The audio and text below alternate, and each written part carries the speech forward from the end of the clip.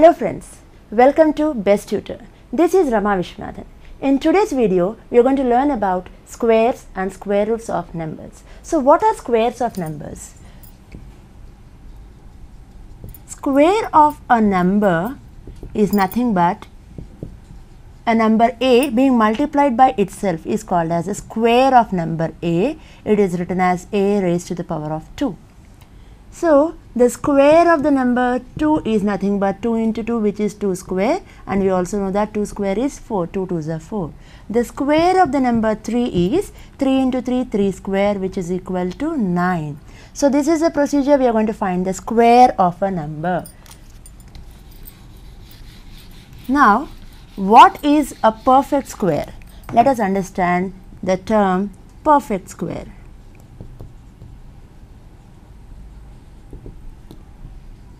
X is said to be a perfect square if at all it can be written as the product of a number multiplied by itself. X is a perfect square if there exists some natural number a such that a into a is equal to x. Then square root of x is written as a.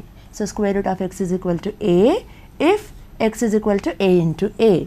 So, this is a definition of square of a number, perfect square and square root of a number. So, we know that 4 is equal to 2 into 2, isn't it? So, square root of 4 is equal to 2. Similarly, square root of 9 is equal to 3. Square root of 16 is equal to 4. The reason is 4 4s are 16.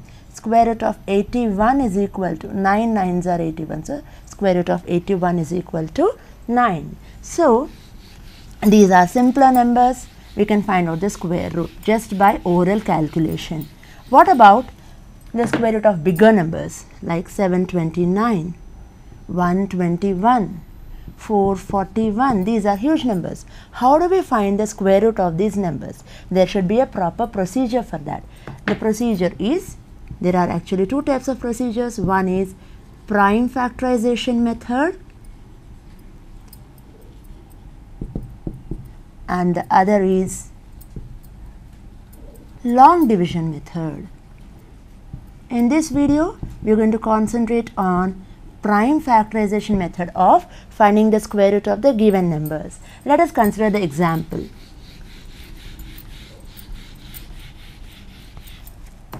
Let us consider 441 as the given example. We need to find the square root of 441. We are going to make use of prime factorization method here. Initially, is 441 divisible by 2? No. The reason being, it ends with the digit 1 or the digit 1 is in its units place. So, it is not divisible by 2. So, is it divisible by 3? The tests of divisibility are going to be of great use here.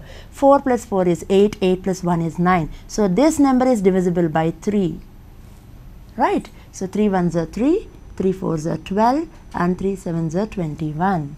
So, 3 into 147 is equal to 21. Is this number divisible by 3? 7 plus 5 is going to be 12. Yes, it is divisible by 3.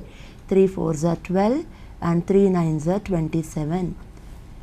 Now, 49, is it divisible by 3? No. 5? No. 7? Yes, 7 7s are 49. So, we have got 441 as product of 3, 3, 7 and 7. Right.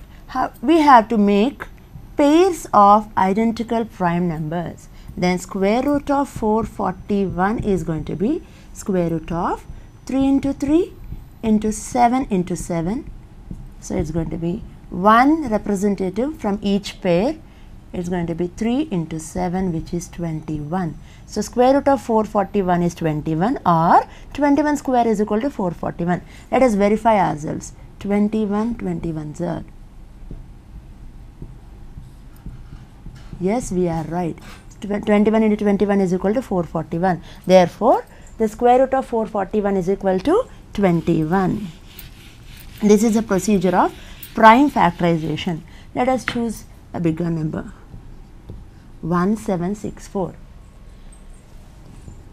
Let us find out the square root of these using prime factorization method. Is this number divisible by 2?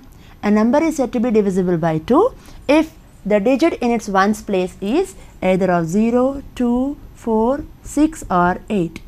So this is going to be divisible by 2 because the number in digit in ones place is 4. So it is divisible by 2. 2 8s are 16, 2 8s are 16, 2 2s are 4. Then again, is this divisible by 2?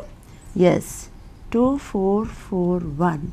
Now it has moved on to the previous example again.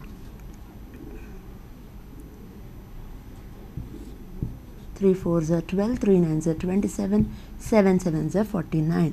So 1764 is equal to 2 into 2 into 3 into 3 into 7 into 7. So square root of 1764 is going to be square root of 2 into 2, 3 into 3 into 7 into 7. We have grouped them into pairs of identical prime numbers, and that's we are going to take one number from each pair out of the square root. 2 into 3 into 7. 2 3s are 6, 6 7s are 42. So 42 is going to be the square root of 1764, or 42 square is equal to 1764.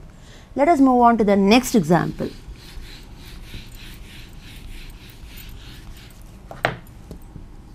Two 4 3 6. We need to find the square root of this number. Is it divisible by 2? It ends with 6. The number digit in its ones place is 6. So it is divisible by 2. 2 1s are 2, 2 2s are 4, 2 1s are 2, 2 6s are 12, 2 8s are 16. Right. Again it is divisible by 2. 2 6s are 12. 1 is left over, 0. 2 8s are 16, 2 4s are 8. It is a common mistake by most of the students that they write it as 2 6s are 12, 2 8s are 16, 2 4s are 8, which is going to be wrong.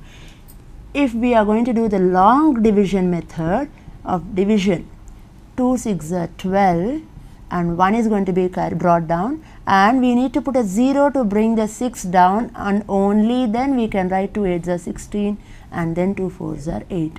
We need to be careful at this procedure. So it's going to be 6, 0, 8 and 4. Now this is again divisible by 2. 2 3s are 6, 0, 2 4s are 2 2s are 3 0 4 2, again 2, right, 2 15s are 30, 2 2s are 4, 2 1s are 2. Now this number is no more divisible by 2. Is it divisible by 3? 5 plus 1 is 6, plus 2 8, 8 plus 1 is 9. The test of divisibility by 3 is, if the sum of all the digits of the given number is divisible by 3, then the number as such is divisible by 3. So here the sum of all the digits is going to be 9. So this number is divisible by 3. 3 5s are 15. The same previous example we have checked, we need to put a 0, then 3 7s are 21. Now 507, it is not divisible by 2. Is it divisible by 3? 5 plus 7 is 12. So it is divisible by 3.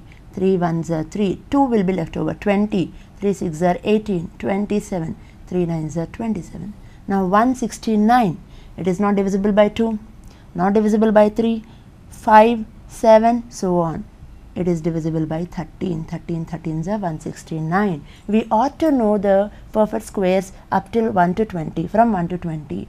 Now 2 4 3 6 is equal to, now all these are prime numbers, 1 2 3 4. 2 is being multiplied by itself 4 times, then 3 into 3 and then 13 into 13.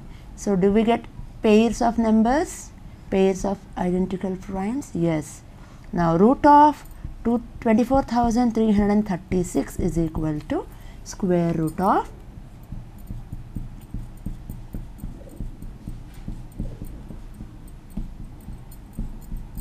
into 13 into 13. From each identical pair we take one representative out of the square root. So from this we have 2 into 2 into 3 into 13. Now let us multiply it. 2 2s are 4, 4 3s are 12, 12 into 13. Yes, 12 3s are 36, 12 ones are 12, 1 plus 15, 156, 156. So square root of 24,336 is equal to 156. This is a procedure of finding out the square root of the given numbers by prime factorization method. Now observe, in all the three examples we have done till now, we have got a perfect square. What if the given number is not a perfect square? What are we supposed to do? Let us consider an example, 720. We do not know whether it is going to be a perfect square or not. Let us check it. 720 is divisible by 2. 2 3s are 6, 2 6s are 12, 2 zeros are 0. Then again 2 into 180, 2 into 90, 2 45s are. Then 45 is divisible by 3. 3 15s are, and then 3 5s are. So we have found out the prime factorization of the given number 720.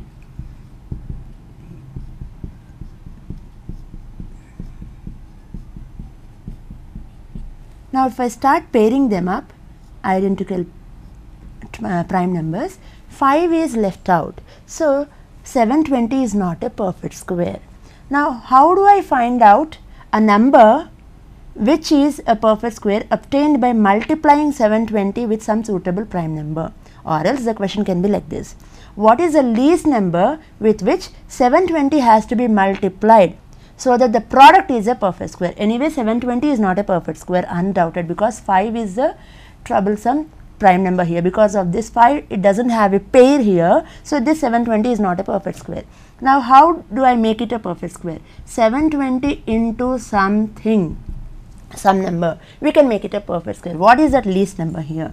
As it is, we have 4 2's being multiplied by itself, 5 into dash. If at all I have 5 in this, then the problem is solved.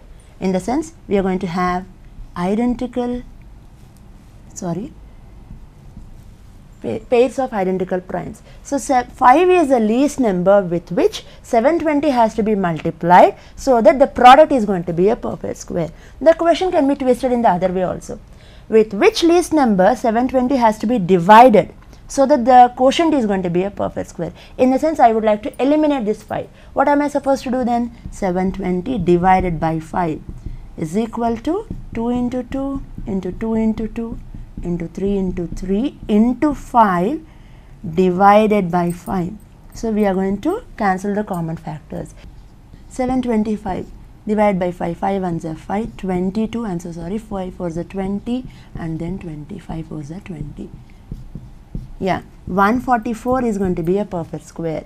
720 is not a perfect square, but by dividing 720 by a suitable number, we have got 144, which is a perfect square. Similarly, by multiplying 720 with 5, we get 3600, which is also a perfect square. So this is a procedure to find out the least number with which the given number has to be multiplied or divided to make it a perfect square. So in this video, we have learnt the following terms. What is the square of a number? We have learnt about perfect square. Then we have learnt what is the square root of the given number, and then how to find out the square root of the given number using prime factorization method. We have learned this also. And then we have learned with which least number should the given number multiplied or divided to make the given number a perfect square.